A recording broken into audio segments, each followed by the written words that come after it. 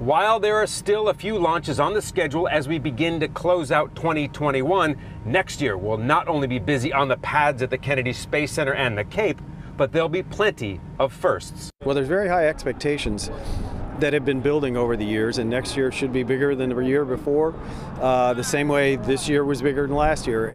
And speaking of bigger, Artemis 1 is set to launch in February, the first in NASA's deep space exploration mission. It'll be using the most powerful rockets in the world. While unmanned, it's built to carry humans, and this test will go farther than any other spacecraft of its type. SpaceX announced that it has restarted working on Launch Pad 39A for its large Starship. So we'll have two gargantuan launch vehicles building up to become regular voyages from the Cape.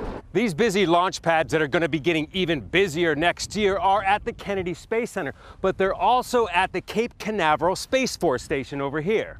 Part of the concept of growing the spaceflight industry on the coast, private company competition.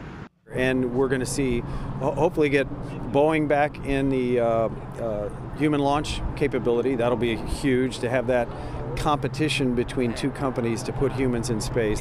That, with the hundreds of smaller launches, will drive the need to expand the supply chain. Just the whole gamut of launch capability, different vehicles, different technologies, different companies, and all of them, the vast majority of them, new commercial entrants who weren't here 10 years ago. And if this growth continues at pace, every year for the next few will continue to set records. On the Space Coast, Scott Heidler, WESH 2 News.